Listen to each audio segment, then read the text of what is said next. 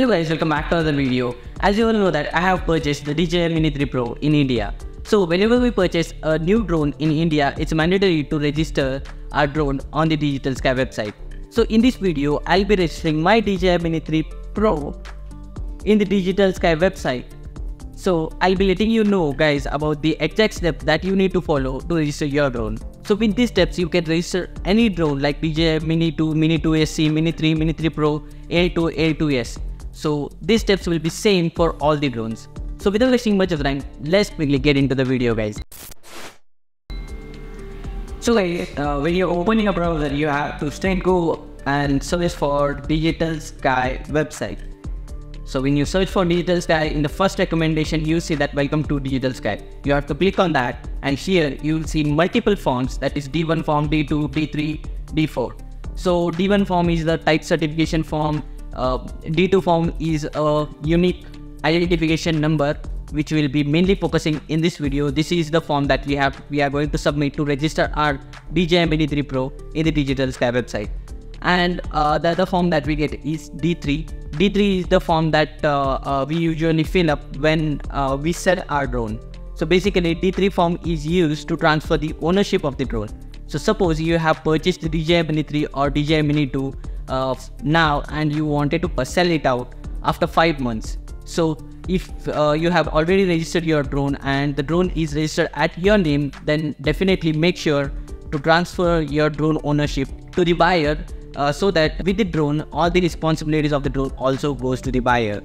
So we'll not be looking at D3 form in this video, but definitely in the next video I'll be explaining how you can fill out D3 form to transfer the ownership of the drone.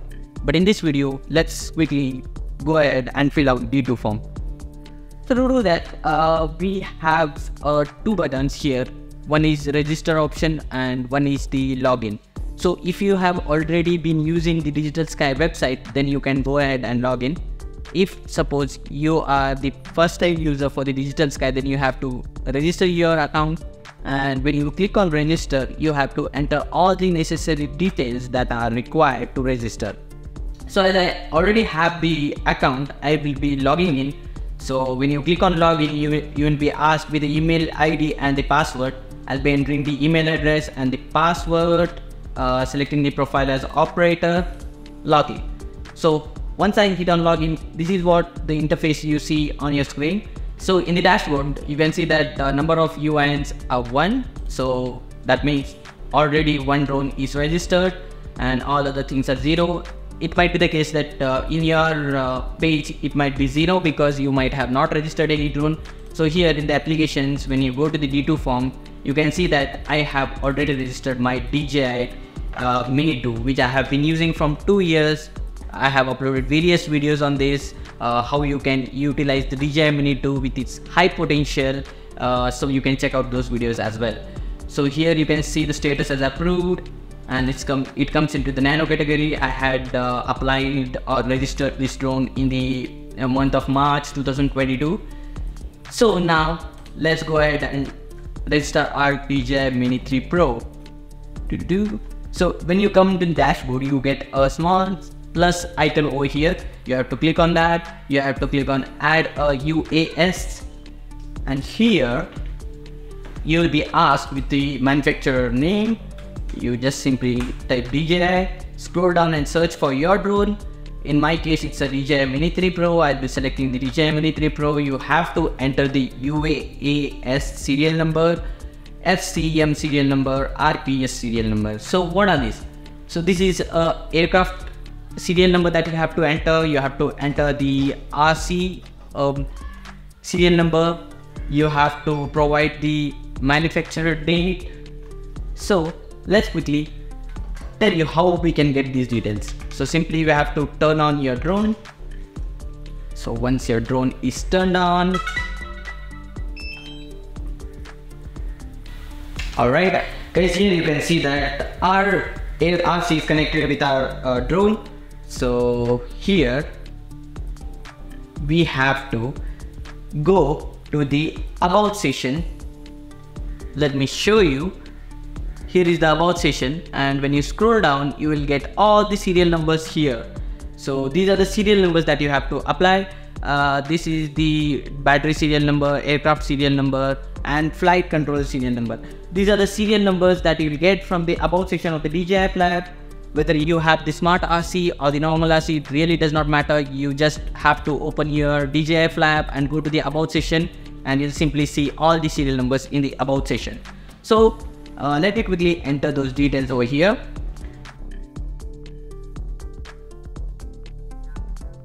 So UAS serial number is the same as of FCM number. So it's same, you can see here, unmanned aircraft system. This is the same number, as well as FCM is a flight controller module, which is aircraft serial number, which will be both same. And RPS is the flight controller serial number. You have to enter the flight controller, sorry, I mean to say remote controller. So we have entered the aircraft serial number and the RC serial number. So guys, you might get a question as what is UAS UUID. So it's a universal unique ID. So you just have to copy and paste the remote controller serial number, that's it. And if you don't know the date of manufacture, then it's a simple hack over here. You just copy your serial number, you go to the service.dji.com/active/search, and here you have to provide your serial number. I'll be adding this link in the description. You can just directly visit this website and you can just verify yourself, and then it's a simple process. You can just search, and here you can see that when my drone was activated. So here is the DJI Mini 3 Pro with the serial number and the details when it was activated. So here as we can see that it's activated in the month of 05/18. So let me just select that. Okay, 05/18. So once you add these details, you just click on preview. Okay guys, now here you can see on the screen that manual serial numbers have been entered. All the details are correct. You can just validate your serial numbers. Alright, everything looks good. Let's submit. Okay, serial number has been successfully added. Okay, go back to the dashboard. Okay, once you are done with that, here you can see that in the get or transfer UIN, you will get a recently applied one. So here is the one that we were looking at. This is the Mini 3 Pro. So model type is EXE. I will okay, manufacture date, all those stuff are updated. Apply. Okay, when you click on apply, upload the photographs of your US. Select. So here guys, you have to upload the photos of your DJI Mini 3 Pro from the front view, top view, and close-up of the manufacturer import. That means this is the one that you have to be showing, and left view, right view. And all these files should be under 3 MBs. So let's quickly capture the photos.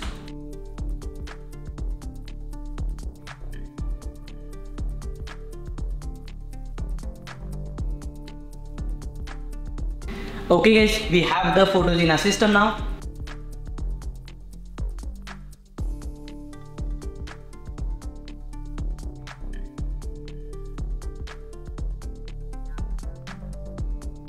Need to capture. Let me quickly show you how the photos look like. Okay, this is the close view of the serial number. This is the front view. This is the side view of the left side, right view, and the top view. These are the photos that you need to be capturing. And here you can see that properties, the size of the file is 88 KBs. That means you have to maintain a very less size of the file. Click on upload. Okay, the photograph should be shot against a clean background. Right, we have done that. So here guys, you can see our form is ready. Form D2, application for the registration of unique identification number, full name, mobile number, email address, Aadhaar number, Indian passport number. All these details are up to date. Details of the organization. We are not an organization. We are running we are an individual user. So okay, everything looks good. Alright, here guys you can see that the fee receipt is mentioned as 100 rupees. So when we proceed further, we need to pay 100 rupees to get this validation. So make a payment, click on check mark, continue. Okay, make a payment.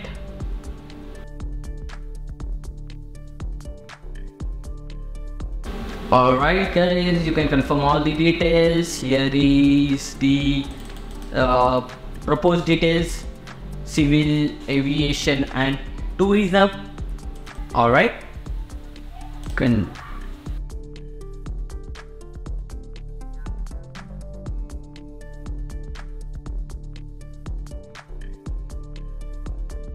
the payment is done. Here on the screen you can see that order ID, transaction ID, payment amount and application ID. If needed, you can take the screenshot of this particular page, and once the payment is successfully done, you can go back to the dashboard, and here at the dashboard you can see that the number of UINs are being displayed as 2. That means I have 2 drones registered on my account. And so now when we scroll down and go to the applications, here when you go to the form D2, you can see that our new application has been submitted. Here you can find the application number, serial number, UIN generated, date and model, status is approved, and applied date. So when you click on view details, you will see all the details over here, and you can take a printout of this.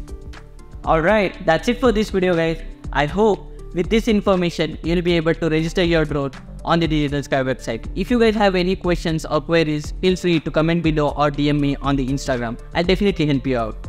So before ending this video, I'll inform you that registering your drone, whether it's nano or micro, it's very mandatory in India to register your drone on the Digitalsky website. So ensure that you're registering your drone before flying. That's it for this video guys. I hope you have liked this video and found this video informative. If you guys found this video informative, do hit a like button and subscribe to the channel. We'll meet in the next video. Till then, take care. Bye bye.